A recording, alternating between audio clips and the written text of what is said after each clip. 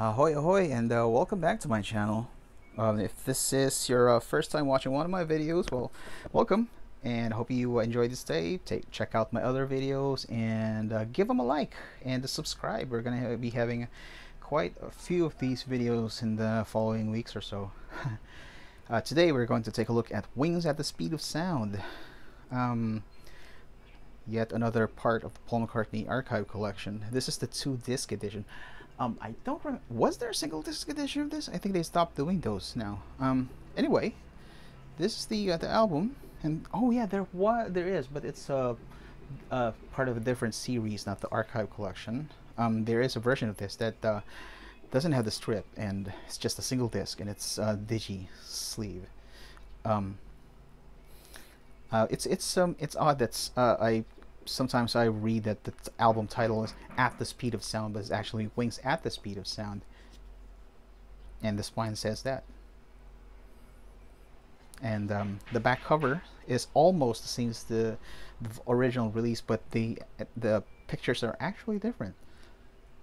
And I got this second hand quite cheap, I think under $20. And the problem is I didn't get this brand new or sealed, so I don't have the sticker with the track list on it,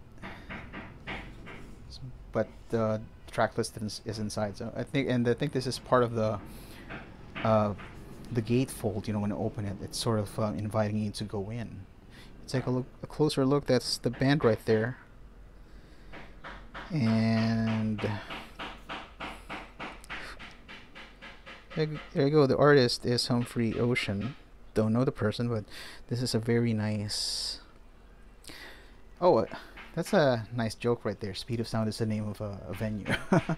Okay, so that's gonna take a look at the discs first. So the discs, well, that's a bonus disc right there. As you can see, there's that famous artwork of.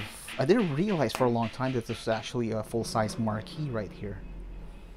You know, I thought it was just some, you know, sort of boring typography based album cover, but it's not. It's an actual photo. I'm gonna take a look at one of the discs. It's these later archive editions are way too tight.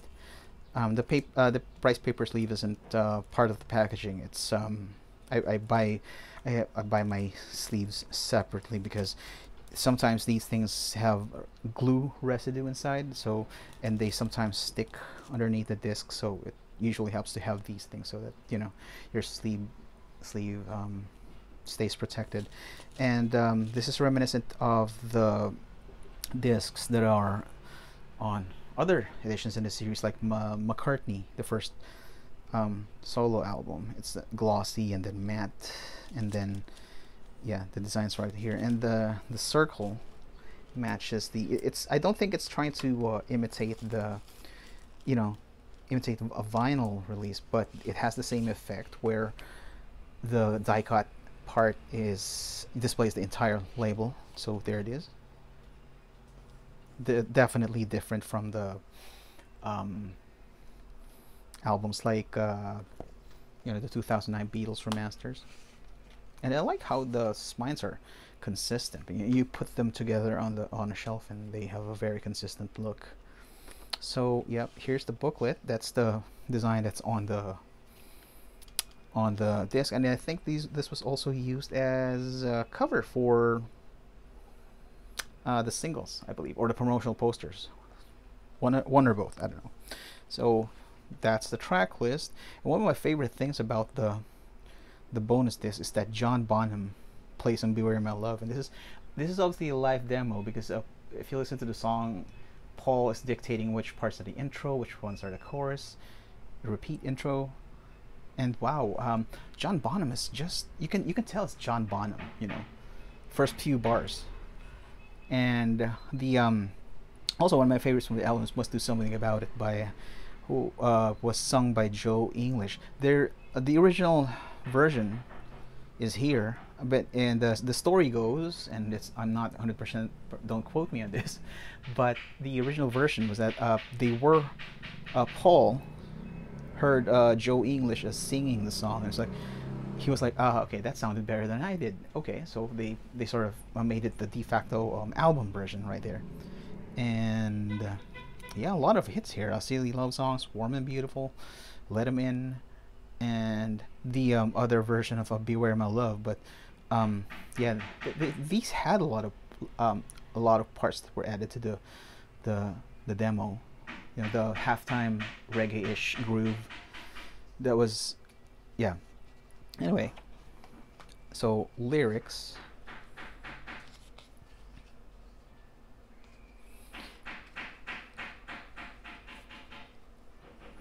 And this is the Wings lineup that eventually were featured in Rock Show, the Blu-ray, and that was really good. I mean, I'm actually a fan of Joe English just from watching that video, and I think he works for a church group now. I don't know, but man, that guy, his talent, you know, he's awesome.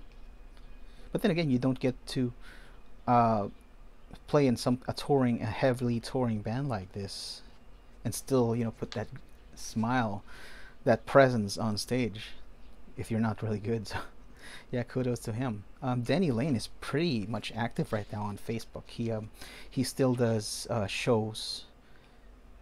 Yeah, and maybe, you know, one of my hopes is that he gets to play in a Paul McCartney show. You know, maybe a couple of Wings songs. That would be awesome. I mean, even if I probably won't be there to watch it, you know. And of course, you've got the credits. They sort of bolstered their setup right here with the horn section, which really played brilliantly. Yeah, they were brilliant in songs like "Silly Love Songs." Well, anyway, this has been Wings at the Speed of Sound. Apologies if the thing is a bit shaky. It's just that we are having some remodeling done downstairs, and at a different part of the house. As you can see, the light source is coming from here. See, instead of coming from there, instead of from there. But anyway, yeah, do hang around. I will have a lot more of these videos in the coming weeks. So till then, be good.